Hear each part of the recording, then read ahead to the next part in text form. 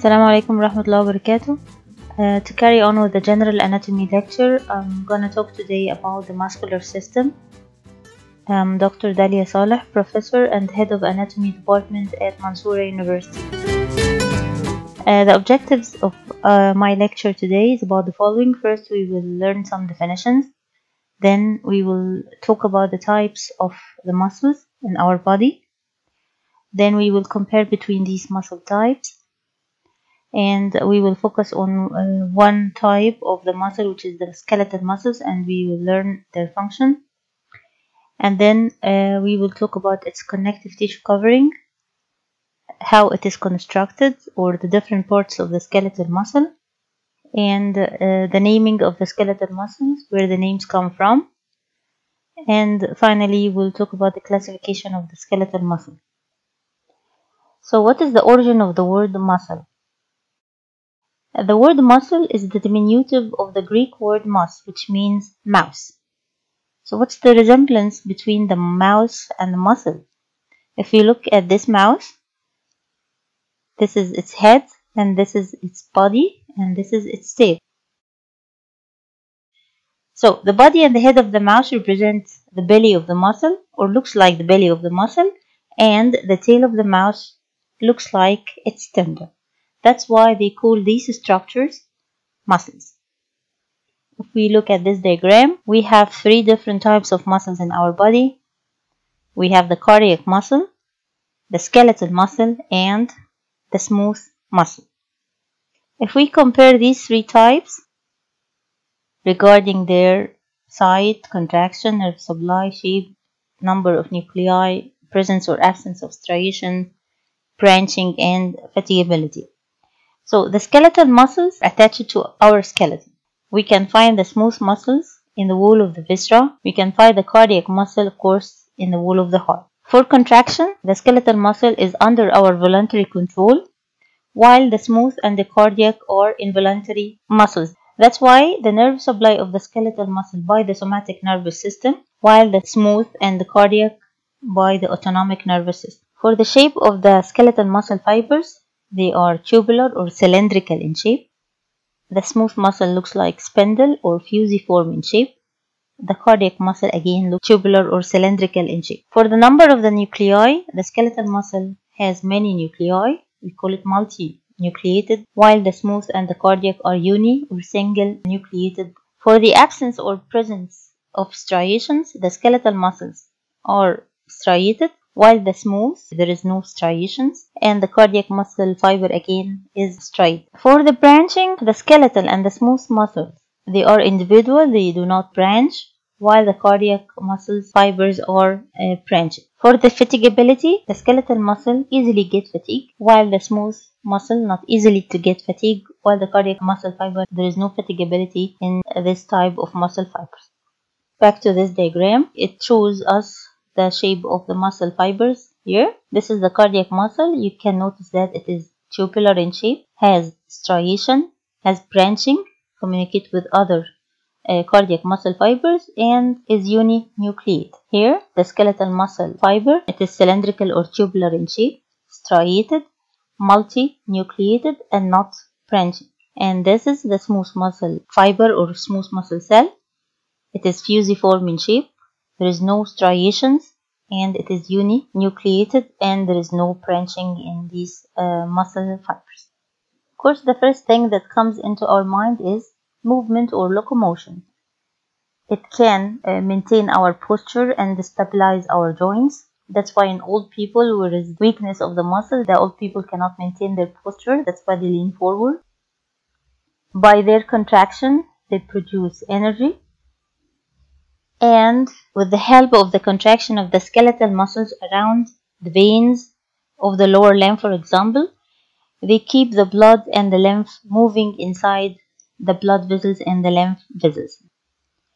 Also, the skeletal muscles protect the internal organs, like here in the anterior abdominal wall. So by contraction of these muscles, they keep the internal organs protected or in place. That's why when there is weakness of this muscles, the patient may suffer from hernia, like protrusion of the internal organs to the outside. In this diagram, it shows a section in the skeletal muscle. We can notice that it's made of muscle bundles. Each bundle, like this one, contains individual muscle fibers like this. So we have the outer covering of the whole skeletal muscle. It's called epimysium. And this is a connective tissue layer that covers the whole or the entire muscle. Around each muscle bundle from inside, we have what's called perimysium. This is the connective tissue that surrounds the bundles of muscle fibers. The third type of connective tissue is called endomysium. Endo means inside. So the endomysium is the layer of connective tissue that covers or surrounds the individual muscle fibers. So again, the connective tissue covering of the muscle from outside to inside, we have the epimysium, covers the whole muscle. The perimysium surrounds the muscle bundles, and the endomysium surrounds the individual muscle fibers. So the three main parts of the muscle, we have the fleshy part or the belly of the muscle, which is the largest part of the muscle, contains the contractile muscle fibers. And we have two attachment points. The proximal attachment is called the origin of the muscle. And if you revise the first lecture about medical terminology, proximal means close to the shoulder or close to the hip joint. So the origin is the proximal attachment of the muscle, and usually on the fixed bone, the bone that will be stable, not moving. The other point of attachment is called insertion, and it is the distal attachment of the muscle, and it is usually on the moving bone. So upon contraction of this muscle, the insertion will get close to the origin, means that the humerus will move towards the scapula. So the attachment of the muscle, either by its origin or insertion, can be one of three types. Either direct fleshy attachment, like these red muscle fibers is attached directly to the bone, or by tendon, or by something called aponeurosis. So what's the difference between the tendon and aponeurosis?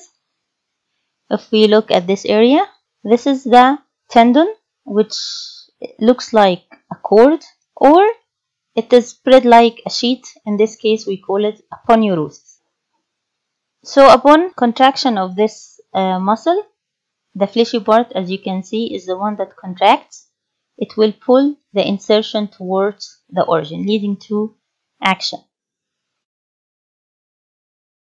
So muscles can be named according to their shape. For example, we have this muscle which covers the tip of the shoulder. It's called deltoid muscle. If we break the name of this muscle, oid means looks like, and delta is the Greek letter which is equivalent to the letter D, and it is drawn like a triangle. So deltoid looks like a triangle.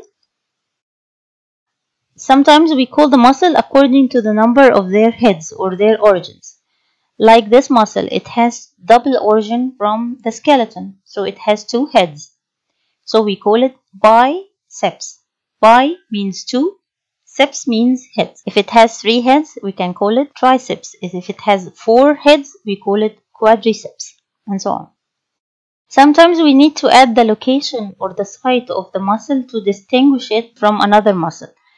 Again, this muscle lies in the arm, so we call it biceps brachii. Brachium means arm, so biceps brachii means that the muscle which has two heads that lies in the arm. Sometimes we name the muscles according to their size, like these two muscles. They look the same, looks like rhombus, that's why they call it rhomboid, but one is small, we call it rhomboidus minor. The other one is big, so we call it rhomboidus major. And also, muscles can be named according to their action, like those who rotate the spine or rotate the vertebral column. That's why we call them the rotators. We can classify the skeletal muscles according to the arrangement of the muscle fibers into parallel or oblique or pinnate, or we can classify the skeletal muscles according to their action. We have four types: agonists, antagonists, synergists, and fixators. If you have a muscle that its fibers run in a parallel way, so you end up with a quadrilateral shaped muscle, or if it is a little bit longer, you end up with a strap-like muscle, or sometimes you have a strap-like muscle with tendinous intersections, like this big muscle in front of your belly. It's called the rectus abdominis muscle. Sometimes the muscle looks fusiform in shape, like it has narrow attachment up and down, and the middle part is expanding like this. The arrangement of the muscle fibers is oblique, so you end up with a triangle, like this famous muscle on the front of the chest. It's called pectoralis major muscle.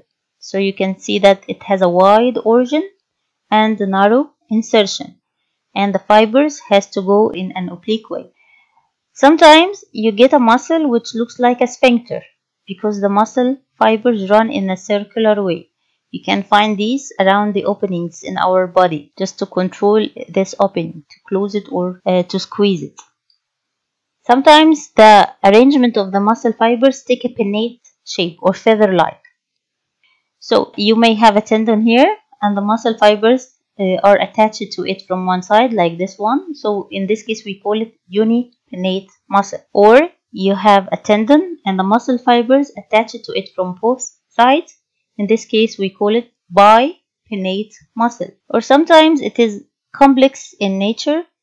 In this case we call it multipinnate muscle like this one. For the action of the muscles we have the following.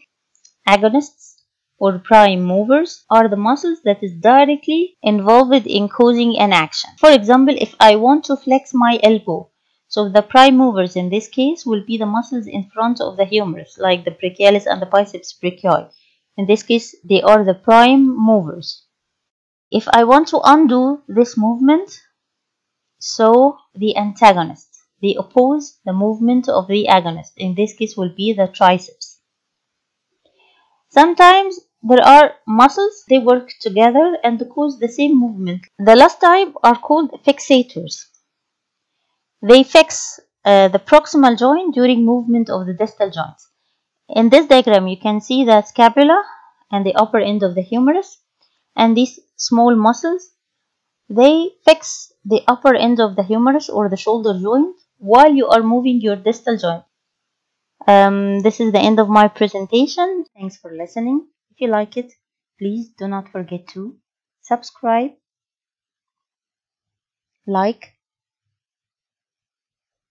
and share, and also hit the notification bell so you know if I upload another video. Thank you.